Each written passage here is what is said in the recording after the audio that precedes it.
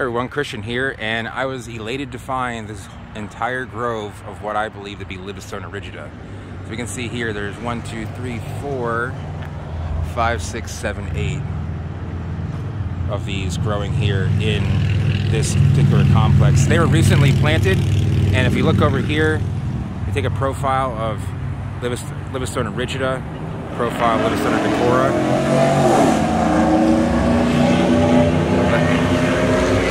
Let that guy do his thing for a second.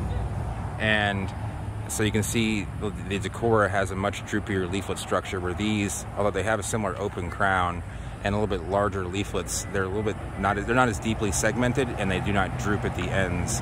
Hence, that's why the common name is the ribbon fan palm there. So these, like I said, were recently planted, and I'm going to talk a little bit about the Maryi complex. So you have Livistona Maryi, Livistona rigida, and Livistona nasmophylla. So these were all one species at one point, and they were divided into subspecies maybe 30 or 40 years ago. And after that, they decided to go ahead and give them their own species. They were differentiated enough. Now, rigida is a larger palm overall than Maryi. It's going to have a larger trunk, and these are quite thick in diameter and just tall. They're just an overall larger plant. You can see the old boot scars there, very typical of almost all Australian Livistonas there. So nasmophylla is a much bluer palm. It would be noticeable even at an older age. These don't have like a dark green leaflet. They're more of a lighter green. I wouldn't call it blue by any stretch of the imagination, but they do kind of have like a lighter green thing going on, kind of a lime green, I guess you could say. And when they're younger, they actually have, like Latania longeroides, they have red fronds. In fact, they're almost entirely red. It's amazing. They, up until their entire juvenile stage, they are bright red, they stand out, and they're beautiful in the garden when young, and then when they're older, they obviously create a nice stature. So these are going to be cold hardy to at least 9B, if not into 9A. I've seen them growing in Jacksonville, and they were not stunted. So I would say like low 20s is at least that it will go down to. So they're probably as cold hardy as Livistona decora, and they do not grow as fast. I would say they're probably like a 5 out of 10 on the growing scale as far as speed for palms, 10 being the fastest growing palm, like Pigafetta elata, 1 being Pseudophoenix egmonii. So it's somewhere right in the middle. It's not, if you give them plenty of water and fertilizer, they will kind of speed up a little bit, but they're definitely worth the grow. So one thing I should note is that it does have a flower bract going on, but there is no seed. It went necrotic.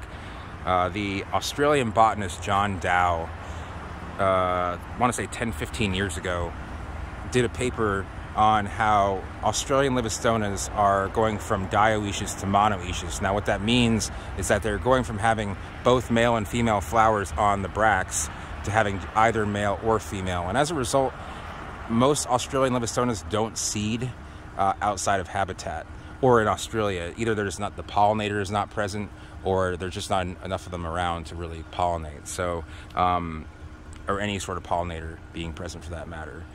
But the seed of this palm is pretty normal size. It's just around maybe a little bit less than 1 centimeter in width, and they grow. The way that they would grow, you would want to germinate them, would be just like a palmetto. They want a lot of heat, well draining with a lot of water as well. So you don't want to leave them in a soggy mix. Even on high heat, they can rot easily when younger. But when they're older, you can see these are actually being these are planted in like a trough here.